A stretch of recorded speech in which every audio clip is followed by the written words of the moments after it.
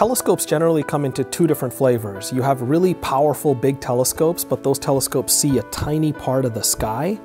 Or telescopes are smaller, and so they lack that power, but they can see big parts of the sky. Wfirst is the best of both worlds. Wfirst is the Wide Field Infrared Survey Telescope. What I think of Wfirst as doing is building on what were the two great successes astronomically of the 1990s and the last decade. That is the Sloan Digital Sky Survey and the Hubble Space Telescope.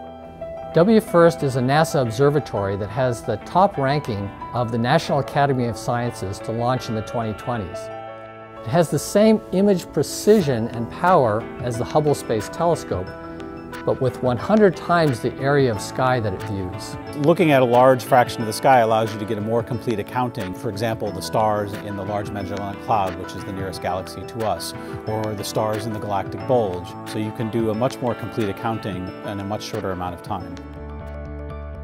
The particular thing I'm interested in using Wfirst for is to actually do a statistical census of planetary systems in our galaxy. And what we're looking for is gravitational microlensing events. These are cases when another star passes in front of our line of sight to a background star, and it makes that background star get a little bit brighter due to the gravity of that foreground star. And that allows us to find planets. What Wfirst will do is it will have what we call a coronagraph.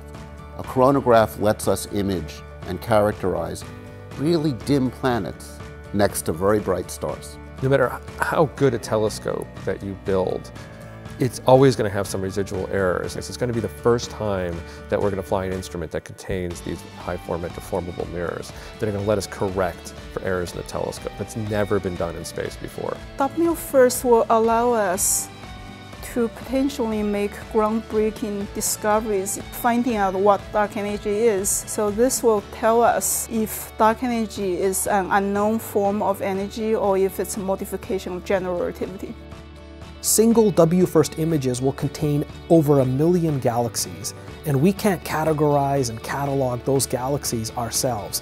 Citizen science allows interested people in the general public to solve scientific problems. And so one of the things that I'm really excited about is enabling this bridge where the general public can get involved in doing actual science. For me, it's a really exciting opportunity to play a significant role in a mission that I think will be one of the most powerful telescopes that we have in the 2020s, and will be some of the most important things our country does in space in that time frame.